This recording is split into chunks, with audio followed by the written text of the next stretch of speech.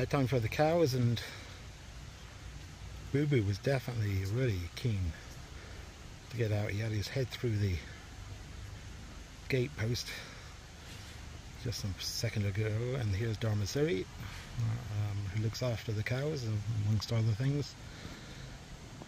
Just gonna release them. They'll be happy. There'll be something waiting for them in the cow house that I'm sure they'll like.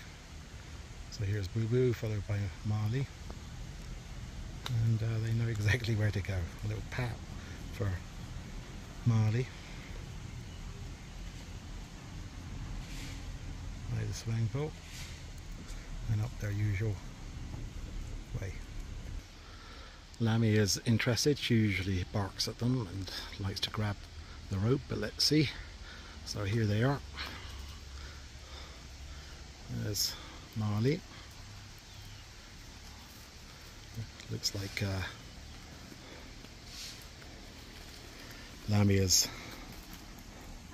keeping her distance today.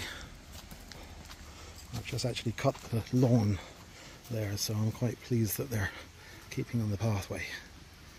But they're going off to their bed. We're actually just in the process of constructing a new cow house for them, and well, hopefully in the next week or two that will be ready for them to move into, so they don't have to come over on this side of the land, and they'll be in their new home. And there they are, off to bed.